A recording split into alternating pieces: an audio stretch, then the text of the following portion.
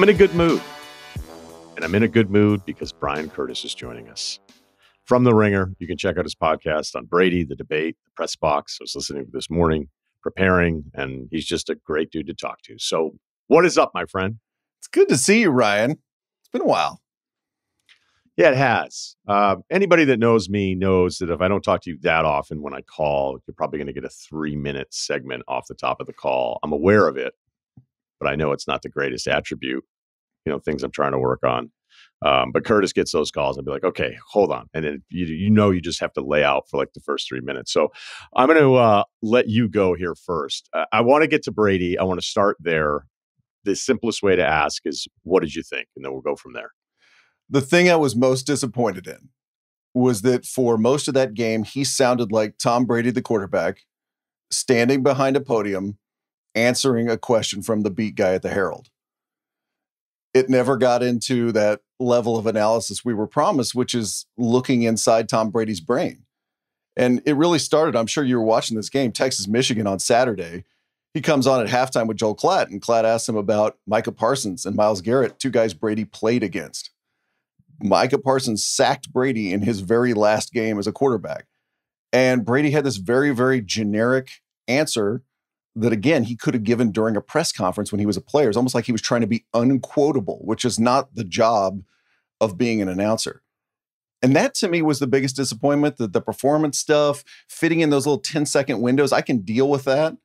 But I was a little surprised that he didn't get deeper and he wasn't more interesting during the broadcast. Would you agree that I thought he was nervous? I mean, it was weird to think of Tom Brady, but you're in a different element. Everybody's watching. There's been we've never had a buildup for a color commentator like this. I mean, we've known about this for such a long time. So there's a lot of anticipation. He's probably feeling that. And then it's real. And it's just about reps. And so somebody that was the opposite of that as a player, to see him in this setting and I would like to think that I have a little bit more of a read on it, only because of doing the job, where you can kind of tell where somebody's just off a little in the beginning. That's where it started. And it was funny listening to you on the podcast. You were talking about him as an announcer as if he was the quarterback. It was like third series, kind of got into a rhythm, settled in a bit. And I was thinking of the parallels of like, we're talking about him as the broadcaster. However, I don't think it was as bad as maybe it's being made out to be. And the fact that I would imagine he's just going to get better at it because he's a really smart person. It's not as bad as it's being made out to be. It was fine. We do this with announcers, right? You are the best announcer in the history of the world, or you're the worst announcer in the history of the world. And Tony Romo has actually visited both of those places within a period of 5 years. So I start to get suspicious when we say you're the best of the worst. And like, to me, it was, again, to go back to the football thing, it was like rookie quarterback. It was first game. It was looking around the defense with big wide eyes, except he's looking into his telestrator and be like, I have 10 seconds to talk. Is that right? Am I going to have to just stop this thought midstream and let KB go and call this play? That's what it felt like. I think, you get to week like 3 or 4. That's when you should really start to see something like what they wanted. I mean, that to me, if I didn't see it by that point, if it was like this, then I would start to get nervous.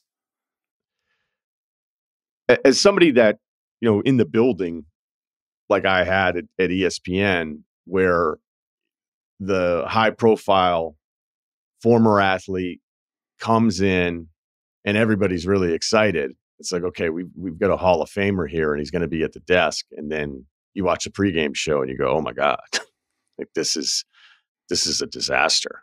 Okay. Now there are some people that get better.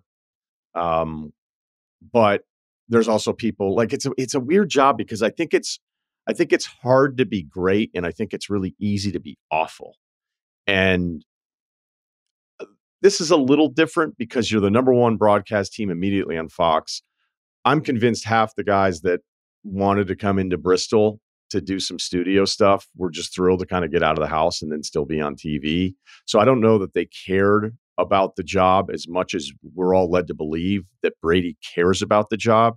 Because I could just tell with certain people, I would be like, oh, this guy doesn't care. Like he just doesn't care. He doesn't want to get better. He doesn't want to do it. He's just thrilled to kind of be in the mix here a little bit. But there is this rush to assume, because you're this amazing player with this great resume, that's going to translate immediately to television. And I think that's just a huge assumption that television is that easy, that it's that seamless. But I guess maybe we've seen it a few times. Maybe Romo is the example of where it felt seamless. But now you're right. It seems like his approval rating is completely different from where it was at the beginning, which is a really hard thing to do.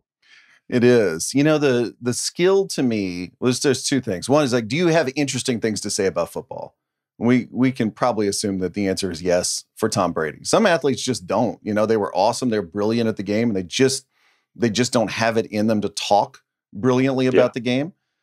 And I think the second skill is can you watch a play and in that 10-second window get that brilliant thought out of your head and out of your mouth? That's the hardest thing. You know, like Troy Aikman, again, we love to pretend all these guys are exactly as they've always been. Troy Aikman's gotten a lot better at that over the course of 20 plus years in the broadcast booth. You know, I remember sitting in a booth with Joe and Troy, and the striking thing is Joe is still calling the play and Aikman's already rewinding on his screen in front of him to figure out what happened.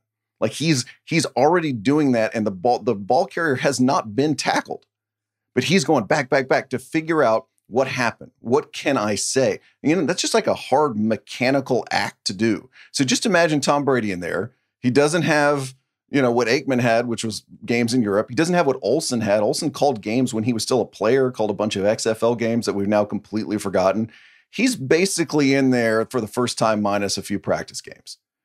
And he's got to go, go back, figure it out, and then get it out of his mouth.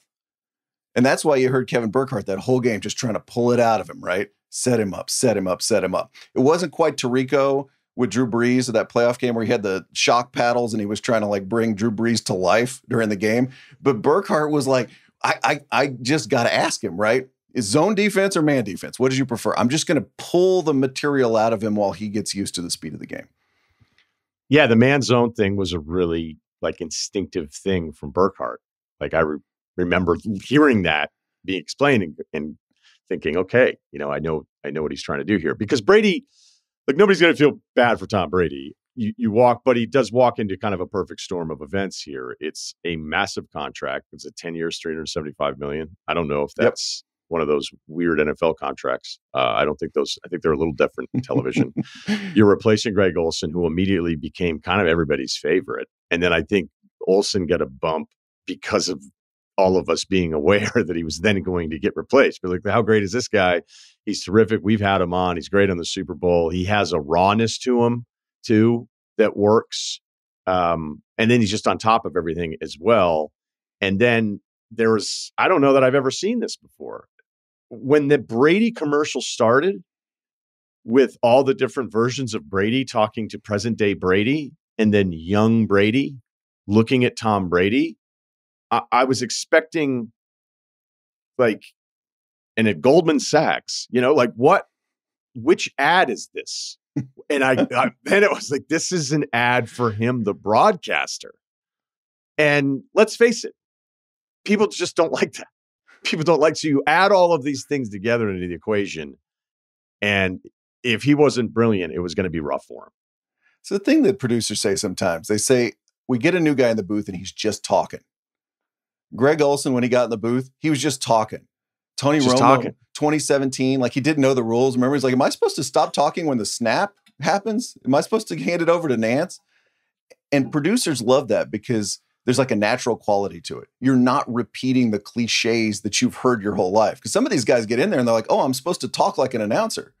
Let me give you like the 10 dumbest things an announcer has ever said. The question with Tom Brady that's so fascinating to me is, has he ever been just talking in his life?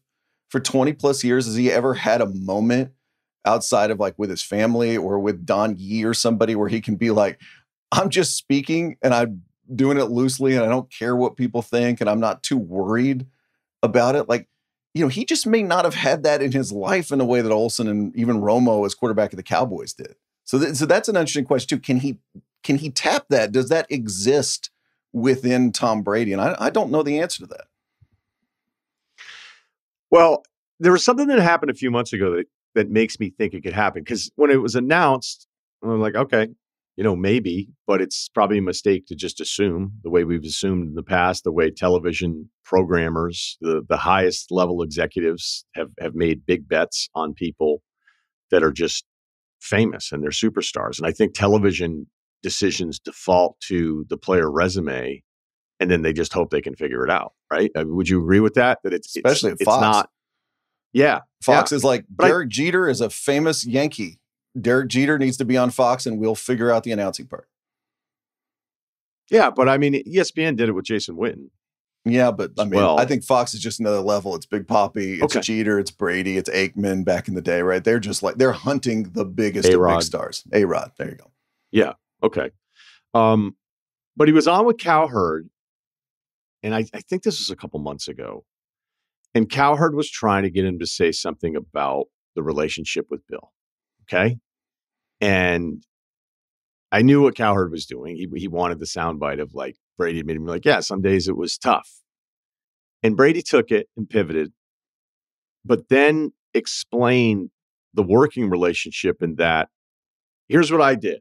And he was incredibly specific. And he told this story about, I would not go into a game where if we lined up against the defense and they gave us a look where I knew pre-snap we didn't have an answer, and some other coaches would just go, hey, credit to the defense on that one. They get the win. And he'd be like, no, I'm not conceding the play because of the look ahead of time.